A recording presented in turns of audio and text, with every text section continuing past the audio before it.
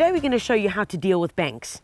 And you know, in many gardens, we often found and are faced with this huge problem. And it doesn't really have to be the problem that it makes out to be. Especially in townhouses where they might have done some cut and fill, you're ending up with this glorious red soil, just like there is to my right. Now, number one, plants really battle to grow in it. Number two, it's as hard as rocks. So we're going to show you some quick and easy ways to get around it, and also how to make use of the bank. Oh, Tanya, here's the sleeper. Where are we going to put them? Oh, no, easy, Tiger. Don't get so excited. We've just got to do a bit of prep work here. I mean, this bank is hideous. I mean, look at the soil, first of all. Yeah. Have you ever seen such poor soil? Yeah. I mean, folks, it's crumbly, it's full of clay. So we've got a big job to fix the soil. And don't be tempted to just plant or just get things in. You know, I know it might be the quickest and easiest route around, but sure, your plants are going to be so unhappy. And they really aren't going to do what they should be doing. So it's all about that prep work. Another thing is, Tanya, the second batch of sleepers we made, I added some more oxide in because I wasn't happy with the colour of the first one. Yeah, the first one was pretty light, but yes. I'm loving this now. Very nice. This is really cool. Yeah. Now, folks, in prep for this bank, what we have done in the meantime is we've done this. Have a look here. We've used some CCA-treated poles, and we've literally just taken a bit of weed guard. We've put a few on top of each other, put a thinner dropper down, and that just helps to hold the bank up. Now, in all honesty, this bank is just pure clay. Take a look at that over there. So there actually is no chance of the bank even falling or slipping down, literally, even if we do have lots and lots of rain. But what the poles are doing are simply just improving the aesthetics of it. Just gives a better finish, makes it look nicer, and it really is one of your most cheapest options that you can look at. So first of all, Garth, let's get your sleeper step out the way, and let's get rid of this poor excuse for a pathway, and let's start clearing the area.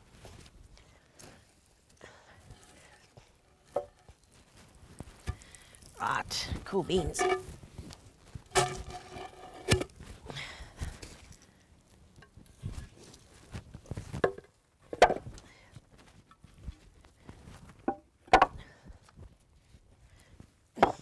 All right, I don't think we're going to do any digging right now. What we're going to do is first start with putting in our first step. We're going to get the sleeper pathway in, because that's most important, and that's going to set the whole tone for this bank.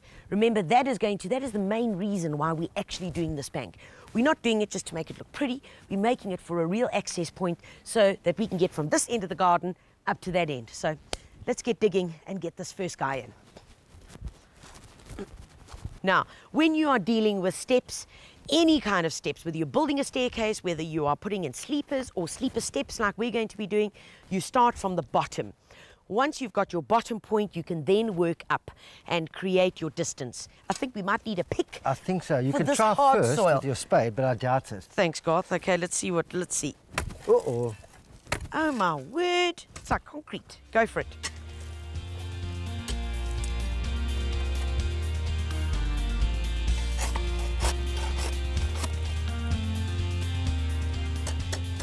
All right, Garth, I think we're good with this guy. Yes. Nice and even. Let's get a bit of river sand on there, just to form a nice base so that we can get it nice and level.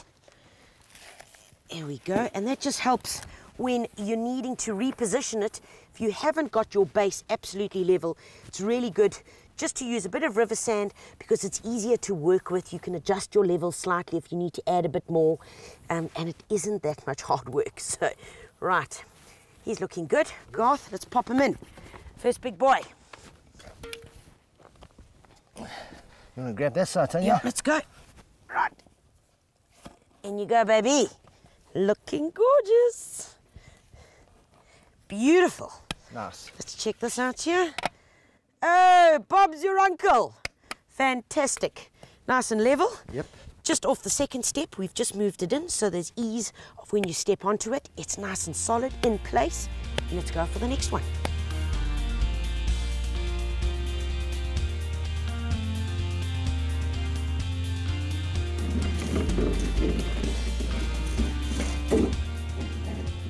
Okay, Garth, this is the last big boy. Yes, that's the last Let's one. just level this out a bit here.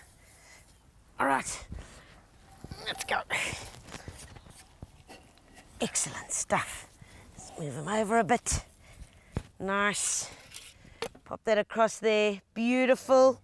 And then all we're going to do is just shave a bit of this, which is just going to lead itself into the bank, basically the top of our bank, which is what we wanted to achieve right in the beginning. You'll notice, folks, that as we came up, we made sure that within the steps that we had an even spacing between the rise. Once we got to our level that was desired, we then literally just used them as stepping stones. So once you get to the top, well then an ease and gentle step, and we've got to right to the top. Now what we've got to do is fix this awful soil by adding in loads of compost and planting it up with some good bank retaining plants.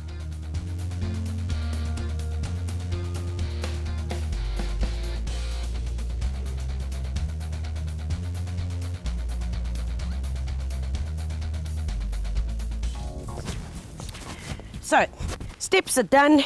We've prepared the bank by putting in loads and loads of good compost. We've also mixed in some bone meal into this, so everything is ready and good to go. So what plants are we going to be using? Well, this is certainly one of my favourite little guys. This chap is called Agapanthus blue zebra. Now, yes, it is an agapanthus, I kid you not. It's got this wonderful stripe. And remember, agapanthus, just as a general rule, are very, very good for holding banks. They've got an intense bulbous root system, which really means that once they get settled in and we do have torrential rains, well, the soil is definitely not going to move. This little guy also gets a beautiful blue flower, spike about that tall, about 40 centimeters, with a large blue head, and that in a swathe on this bank is going to look really, really good. So I'm going to get to planting this guy. I'm sure Garth will come along at any minute now to give me a hand.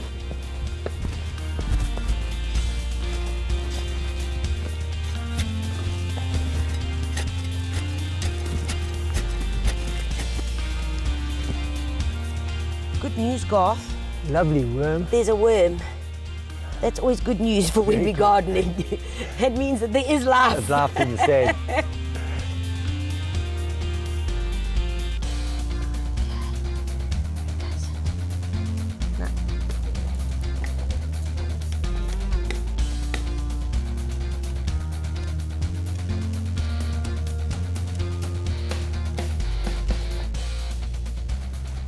As a general rule, when you're planting on banks, it's much better to plant the plants with the flow of the contour, if that makes any sense. So, in other words, don't plant the plant upright, just like that, so that you've almost created a step into the bank. It's much better to dig your hole, all right, and then plant the plant at an angle with the slope of the bank. So what does that do? Well, number one, it enables your plants to really kind of mold into the landscape so that they don't look like they've just been plonked there. It also then stops you with getting that terraced effect that you naturally will get if you're planting plants 90 degrees into the bank. So that's generally the best way to do it. And you can see already we're getting this lovely flow and these beautiful curves that are just going to follow on with the bank here.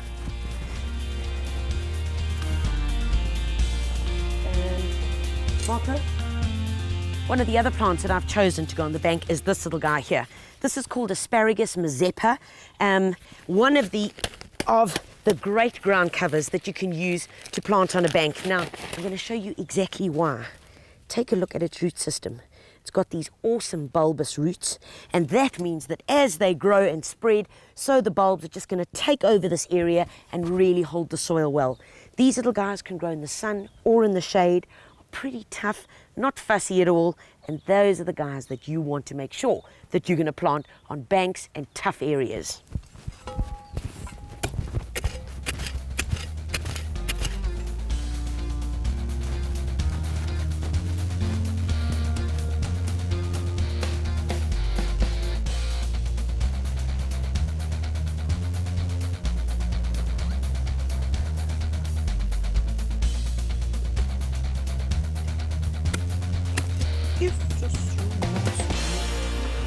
Another great plant for holding banks is this little guy here.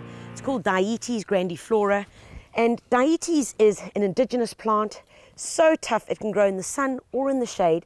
And the really good news is it's a really good weather forecaster. And you must be thinking, well, what on earth are you going on about?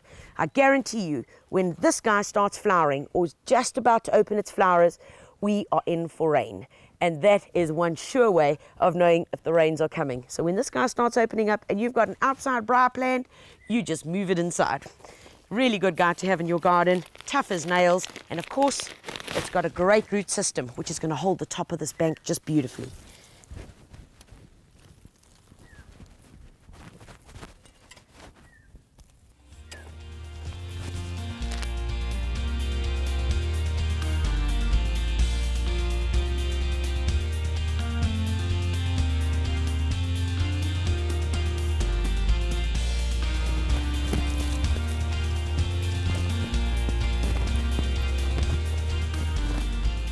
For in between the steps that we've got here, there are a couple of options that you can use. The one that I've chosen in this is this little guy, and it's called a rachier. Now, a rachier is typical, the way you can identify it, by its little triangular leaves. Can you see each little leaf is in the form of a triangle? Now, this guy is so tough that I kid you not, a car could drive over it a good couple of times and it will still grow. I've seen it used in driveways where cars do literally go over it. I've seen it in rockeries and in amongst steps like this, and it really is amazing. Of course, the beautiful part of it is when it flowers.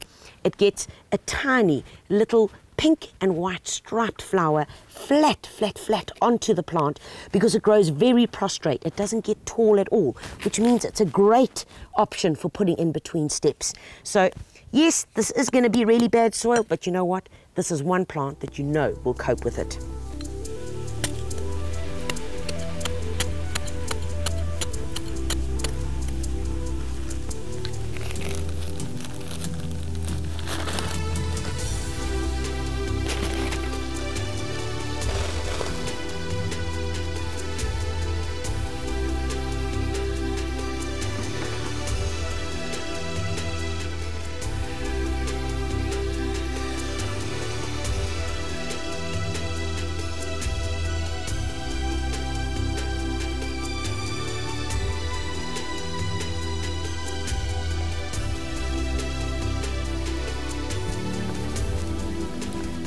Wow, Garth, it looks pretty hot. Came out very nice, Tanya. Gee whiskers, a before and after of momentous proportions. Complete different, yes.